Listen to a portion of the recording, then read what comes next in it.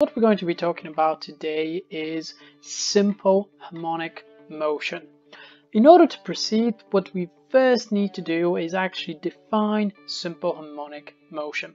We're going to define this with the following situation.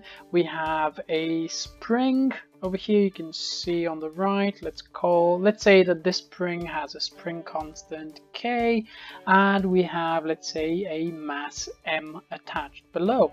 Now what we're going to do is we're just going to literally just extend that spring. So we would bring down the mass M downwards, and then we will release it.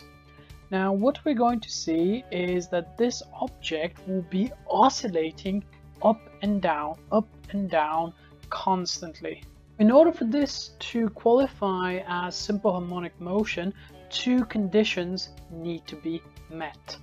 Number one is that the acceleration of this mass M, or the acceleration of the object, has got to be proportional to the displacement. The first condition clearly applies to this case because the only force acting on our mass M is the elastic force, which is given by the expression kx, like so. So if the net force is equal to kx, assuming there's no gravity in this case, then the mass times acceleration is equal to kx, which means that the acceleration will be proportional to k over m times x. So in this case, the acceleration is proportional to the displacement. If the displacement rises, then the acceleration will rise. And you can think of that intuitively as if you extend the spring, if you release it, an object on the end of the spring, or the spring itself as well, will experience a far greater acceleration if you barely pull it and barely extend it. Our second condition is that the acceleration is always directed towards the point of equilibrium. In this case, the spring will always try to go back to its original shape, unless of course it's permanently deformed. So if we were to sort of pull the spring down, then the force acting on it will be acting upwards. Similarly, let's say that we have something like a pendulum, and let's say that our balance point is here. Well, then the force acting on the pendulum will be trying to bring it back towards that equilibrium point. And if I had a pendulum over here, then the force will again be directed towards the equilibrium point. Mathematically, this is presented by the governing equation of simple harmonic motion, and that is that the acceleration, let's call that A, this is proportional to the displacement, and let's call the displacement x, like so, and the constant of proportionality, we're going to call that minus omega squared. So acceleration is directly proportional to the displacement, and it's always directed towards the origin. In this case, omega is actually our angular frequency. So how many radians per second do we actually cover? Now, because omega is actually equal to 2 pi f, we could write this equation in a few different ways. We could substitute this directly in, and what we can get is that the acceleration is minus 2 pi f squared times our displacement, which is equal to minus 4 pi squared f squared times x. Additionally, because the frequency is 1 over the time period, or f is equal to 1 over t, that would mean that omega is 2 pi over t. We could once again substitute that in there, and a different way of writing this equation will be minus 4 pi squared divided by the time period squared multiplied by the displacement. Okay, folks, so now let's apply our understanding of simple harmonic motion to a past paper question.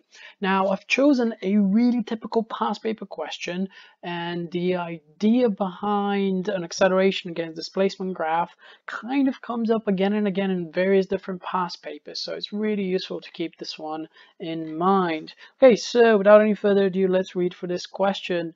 In a turbulent air, the wingtip of an aircraft can vibrate. To investigate this effect, you have a graph of the acceleration and the vertical displacement of the wingtip. You have this graph over here. The first question, part I, asks us, explain how this figure suggests that this object undergoes simple harmonic motion.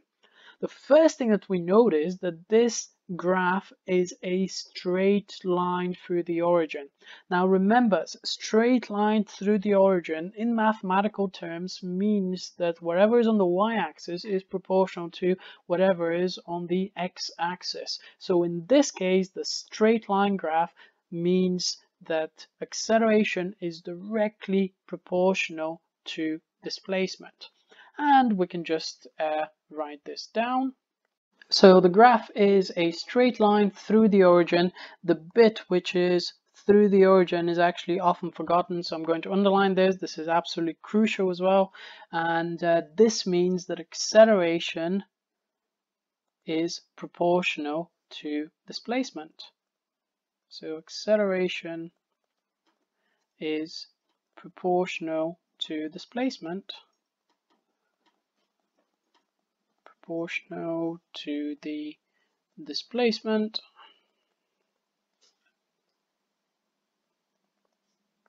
The second thing that we notice is that this graph has a negative gradient.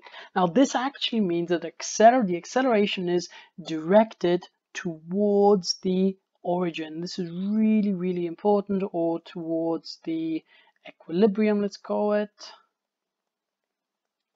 And we can see how different features of the graph, number one, straight line for the origin. Okay, well that means that acceleration is proportional to the displacement. And number two, it has a negative gradient, which means that the acceleration is directed towards the equilibrium. I would just like to expand a little bit on that second point that I've written in red. Why does a negative gradient actually means that the acceleration is directed towards the equilibrium?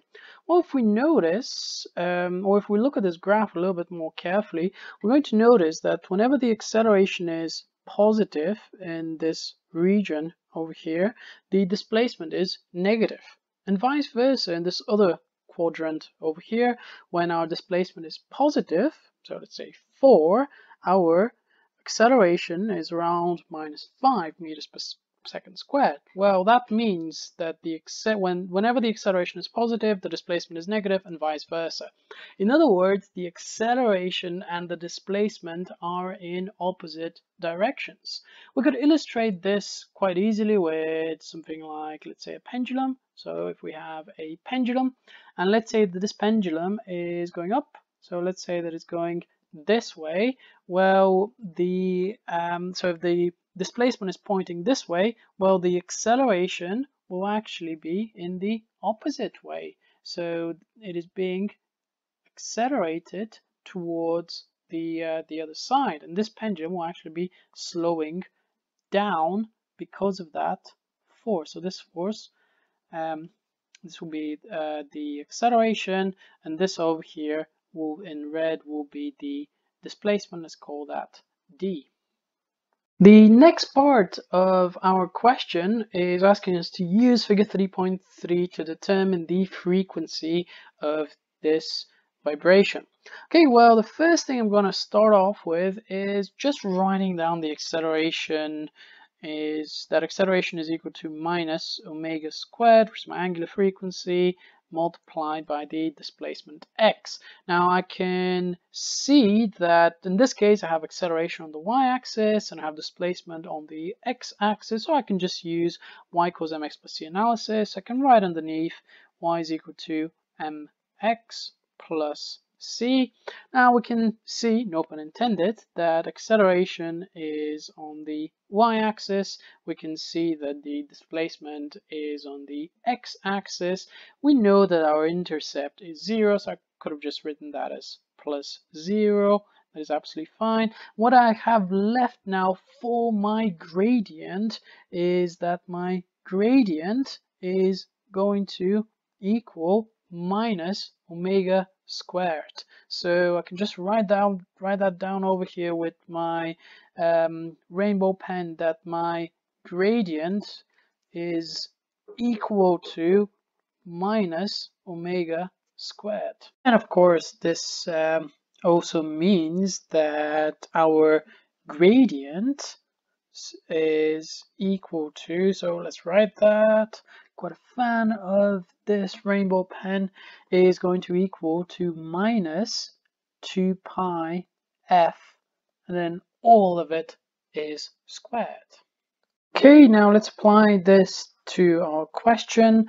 Our gradient is just our change in y divided by our change in x. So let's take a relatively large gradient triangle over here. So let's go from 0 to minus 5.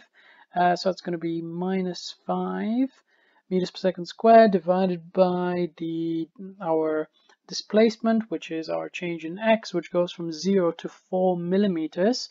I'm going to try and be careful not to forget the power of 10 to the power of minus 3. So this over here is our gradient, minus 5 over 4 times 10 to the power of minus 3. And we can set that equal to minus 2 pi f squared. So I'm just going to square everything. So there's going to be minus 4 pi squared f squared.